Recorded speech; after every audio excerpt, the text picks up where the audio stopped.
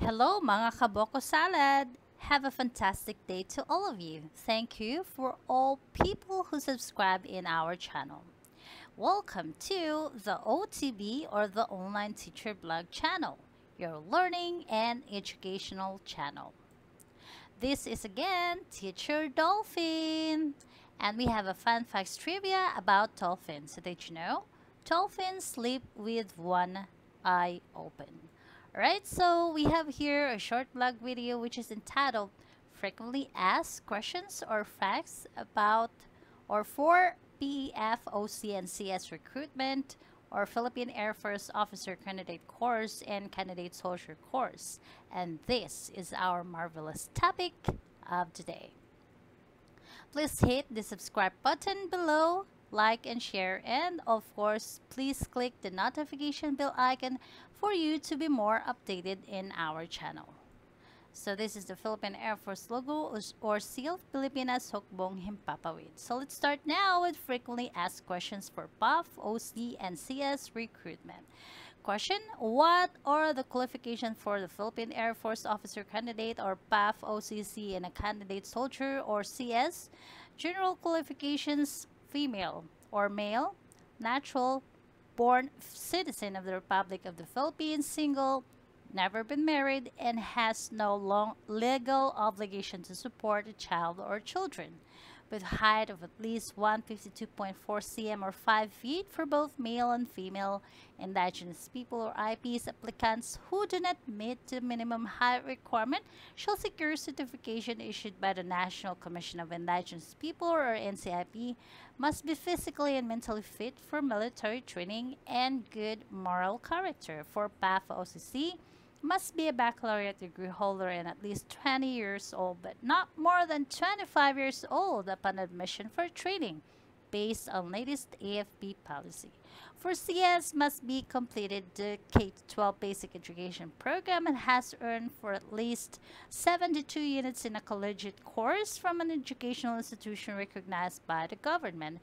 At least 18 years old, but not more than 26 years old upon admission for training. No waiver shall be granted for purposes of regular enlistment in the AFP. What are the initial requirements for PAF, OCC, and CS? You shall be required to submit the following: transcript of records or TOR, diploma for graduates, PSA issued birth certificate latest 2x2, picture with white background 3x5, whole body picture with a white background attire with polo shirt for PAF OC, t-shirt for CS, maong pants, rubber shoes. Electronic copies of this document shall be uploaded during the online registration, and the hard copy shall be presented before you take the test at the examination venues. How do I apply and where? Applicants may register and access the PF online registration system at https://recruitment.airforce.mil.ph. However, registration at the website is currently disabled because there are still no scheduled examination for incoming officer candidates and candidate soldiers. Do you accept walk-in applicants due to the threat posed by COVID-19 to the public health? Walk-in applicants are not allowed. Instead, all applicants shall be online using the PAF online recruitment portal. All qualified applicants shall be notified later on the examination date and venue. Minimum health protocol shall be observed in scheduling and conduct the examination. I took the examination last year, but I did not pass. Would I be able to take the exam again? Yes, you can take the examination again as long as you are still satisfied with prescribed qualifications.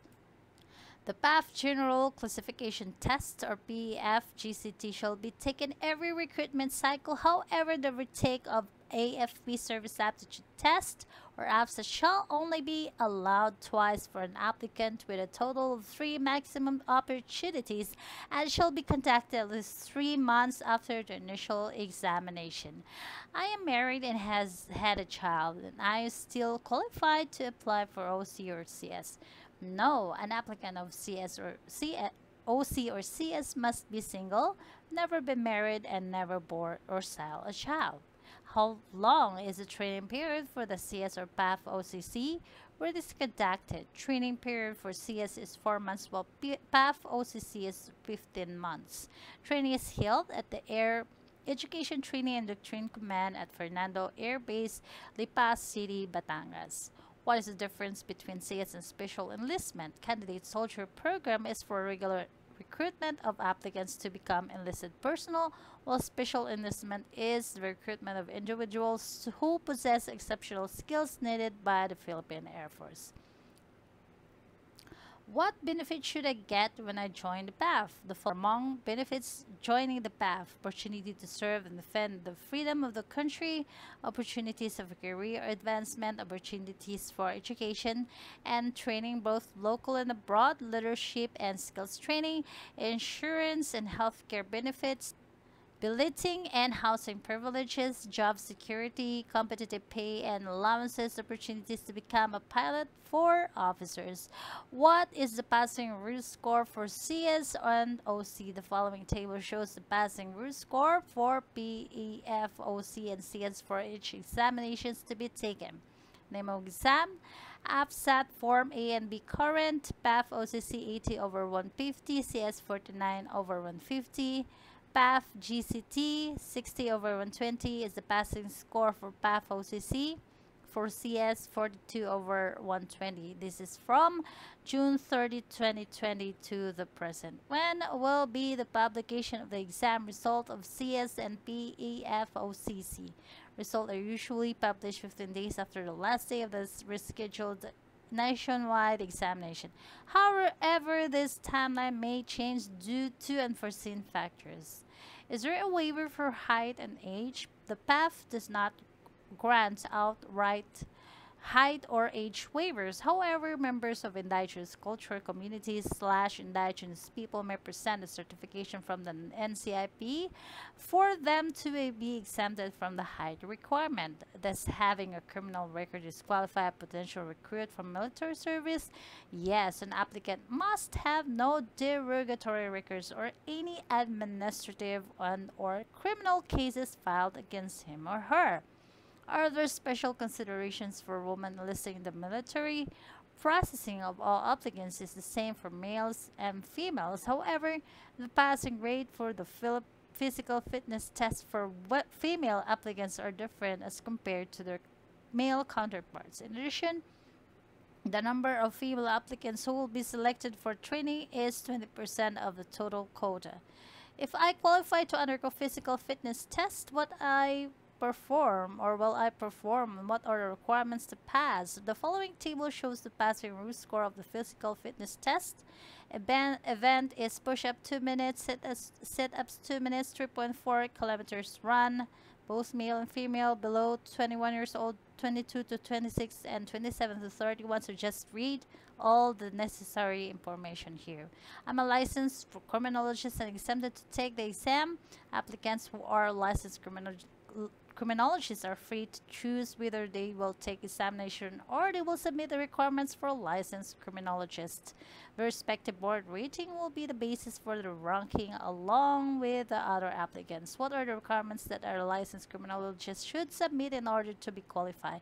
Applicants who are licensed criminologists shall submit the following for them to be exempted from the taking the examinations. So, fully accomplished PAF application form, transcript of records and diploma, PSA issued birth certificate, criminologist license, examination rating from PRC, PRC ID, certification of government service, certificate of work experience related to criminology, seminars and training, awards, and recognition. Alright, so that's all for today, guys. And of course, mga kabuko salad, see you again next time only here in our channel. And this is again the online teacher blog saying from the book of Revelation chapter 22 verse 16, I am the root and the offspring of David, the bright and morning star. So to Jesus Christ be all the glory and praise. Alright guys, see you again next time only here in our channel. It's time to say goodbye now. See you next time and God bless.